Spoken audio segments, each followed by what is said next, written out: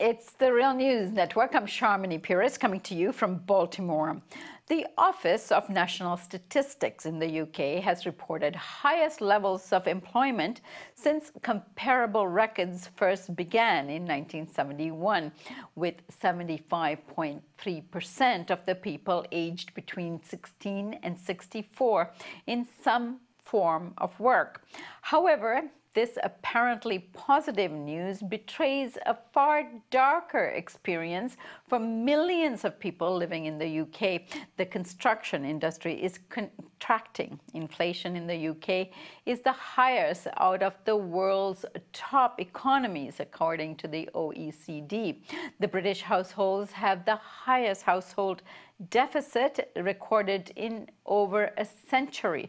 So much of the increase in employment appears to be in precarious and non-secure jobs, and at least 10,000 people have died or committed suicide due to changes and cuts to social security systems since 2011. Joining us today to discuss the UK economy and Labour Party's proposals that were recently outlined by the Labour leader Jeremy Corbyn is Michael Roberts. Michael has been working in financial services in the City of London for over 30 years and is the author of several books, including The Great Recession and The Long Depression. He has a blog providing Marxist views on economics at The World Economy at thenextrecession.worldpress.com. Thanks for joining us today, Michael. Good afternoon. So, Michael, I know this is a tall order to ask you just right off the bat, but can you give us a brief overview of the state of the UK economy and how things are going, particularly in relation to these numbers in terms of employment? Yes, well, like other top economies, since the Great Recession ended in 2009, economic growth and a recovery from that deep recession that we saw now nearly 9 years ago has been very gradual indeed. Around about 2% growth in the UK economy in real terms, that's after inflation each year, about the same as happened in the United States as well. But in the last year, things have really deteriorated after the vote for so-called Brexit vote, the referendum over a year ago, when the British people voted narrowly to decide to leave the European Union. There's been a significant decline now in the growth rates, and now the UK is growing the slowest of the top 7 economies in the world, although employment seems to be very strong, and as you say, seems to be at the highest level we've seen since records began. Actually, as you point out, it's not the case for a whole layer of people. Many people are working part-time. Many people are working on quite low wages jobs without much skill prospects or promotion. And above all, a huge number of people are now self-employed. In other words, they can't find proper jobs, so they've tried to set up their own companies, one-person companies, trying to sell a service or some commodity or do taxiing or whatever it is in order to try and make a living. And these people are earning way less than they did before when they had a proper job. So there's a whole layer of people also who have only got jobs based on call, what we call 0 hours contracts. They have no contract. They're on call from the employer at any time of day or night to go and work, say, 1 or 2 hours to make a bit of money. Hardly anything in which to live upon. There's 2 million of those in the UK now. So there's a whole layer of people who are in, as you say, precarious employment and often in and out of any sort of paid work at all, apart from many people who've just given up trying to look for a job. So it's not as great as the figures show. What we have in the UK, and this is a really interesting fact, high employment, but the falling real wages. The UK of the top 7 countries, major economies, has the biggest fall in real wages compared to anywhere else. And in fact, real wages are still below where they were 10 years ago in the UK. The Bank of England reported that this decline in real wages is the worst and longest period for average workers in the UK for 160 years. That tells you how difficult it has become for the average person to make a living and make ends meet. Now, Michael, give us a sense of what's causing this kind of fractionalized, disjointed work environment for so many people.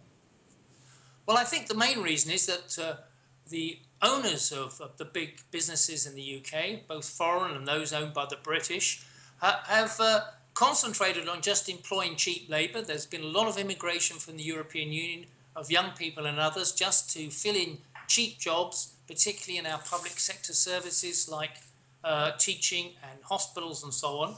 And there hasn't really been any attempt to raise the skill level of the population or to introduce a lot of investment in new technology and in new businesses that could provide extra jobs around the country so that the British industry could start competing on the world. In fact, British industry business investment in the UK is flat, and it's at the lowest level as a share of GDP compared to most of the other countries in the European Union and most of the other top 7 economies. So it's very weak business investment. There, if you like, you could describe business in the UK as being on strike as far as investment and providing skilled work is concerned.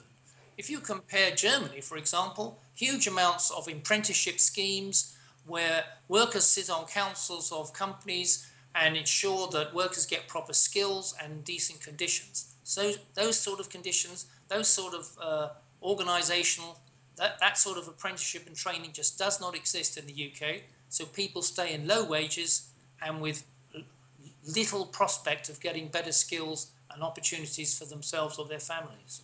Right. Now, Labour leader Jeremy Corbyn has proposed nationalising utilities and public banking. Does this seem to be something that the Labour Party should fight for and advocate for? And would these proposals actually change the working conditions for people in the UK?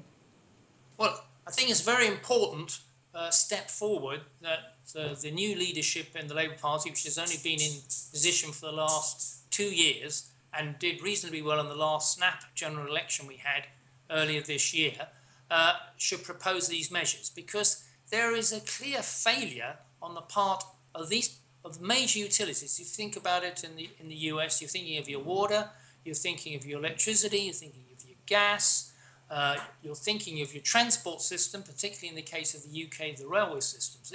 All these have become either broken to bits when there used to be one integrated system in the case of transport, or run completely by private monopolies. People complain about the state controlling an industry, but here we just have one company controlling water, controlling electricity, controlling gas, and making huge profits out of it. And the managers of those companies on massive, grotesque salaries, and yet they're not investing to provide decent sewage and water management or electricity and gas. And above all, the prices in these utilities is very, very high. And we have, for example, in transport in the UK, the highest prices for transport, whether it's rail, bus or metro, in the whole of Europe. And this situation is a real squeeze on the living standards of ordinary people and totally inefficient. So the measure of returning to public ownership these utilities and the railways so that they're run efficiently with some measure of accountability and democratic control in the interests of the taxpayer and the people in the street would be a tremendous step forward. So from that point of view, it's a big gain, I think, if that's achieved, if Labour comes to office to do that. And does the conditions exist in the UK to make this kind of transition? We spoke with Leo Panich here at The Real News about Corbyn's proposals, and he clearly said these are not socialist proposals, they are a good start. Do you think Corbyn's proposals go far enough to tackle the problems within the UK economy? And if so, are the conditions there for him to be able to make these kinds of transitions?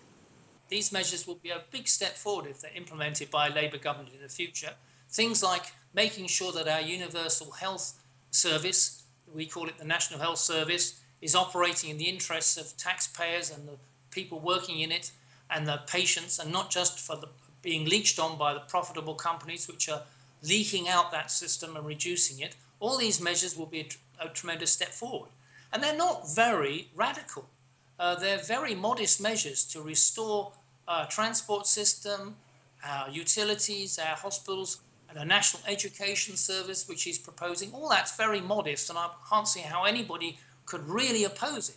But interestingly, such modest proposals are now very difficult to get through the powers that be, the capital, big business, and the City of London, who oppose them all the way down the line, and the Conservative government too.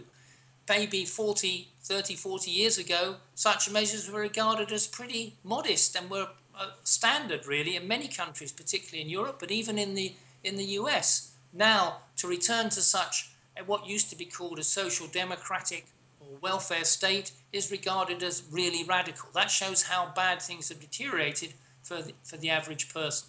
So it's going to be a major struggle if we have a Corbyn Labour government, say in the next year or 2 or 3, that attempts to implement that. It will be a major struggle to get that through, and there will be tremendous opposition by the media, by international capital, not just the City of London and the banks here.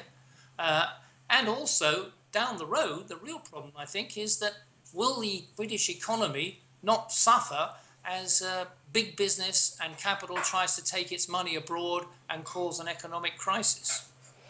Robert, the UK has been, privatizing a lot of its corporations, its previously public held entities, and so forth, like many other European and Western developed countries. So there's been a long history since Margaret Thatcher days. Now, in order to undo this now, and if the Labour Party and Corbyn is successful in beginning to turn this over, and you say these aren't radical proposals, how likely is it that he's going to be able to achieve such a tall order at this point, because there isn't much public appetite, as you said, in the corporate sector or within the international capital to let this happen? How hard will it be? Well, it could be hard, but there are 2 things in his favour. First of all, there may not be any support for these measures, which, as I say, are modest and used to exist 30 or 40 years ago, before we had what were so-called neoliberal counter-reforms by the likes of Reagan and Thatcher and so on. These are very modest proposals, and they may well be opposed by the City of London and big business. But there's a lot of public support. The mass of the public supports that. Recent polls have shown, for example, that 70 to 80% of people asked are in favour of bringing back into public ownership the water utilities, the electricity utilities, the gas utilities, and that there's massive support for getting the profit motive and the market out of our universal care system, the National Health Service. 90% of people are in favour of making sure that that happens. And there's even up to 50% of people asked are in favour of taking over the major banks in the UK, which have been shown to have been totally rotten and unfit for purpose over the period of the last 10 years. Speculating in derivatives and all kinds of other exotic and dangerous what Warren Buffett used to call financial weapons of mass destruction, rather than providing a public service in loans and deposits for households and businesses. These measures that Corbyn and the Labour Party are advocating have massive public support. And that's always a powerful weapon against the desires and motives of just big business and the elite. And as long as we have a parliamentary democracy in the UK, then, and Labour has a majority in Parliament to carry these things through, then they can and will be implemented. Michael, there's so much more to discuss when it comes to Corbyn. Let's take that up another time. I thank you so much for joining us today. Thank you very much. And thank you for joining us here on the Real News Network.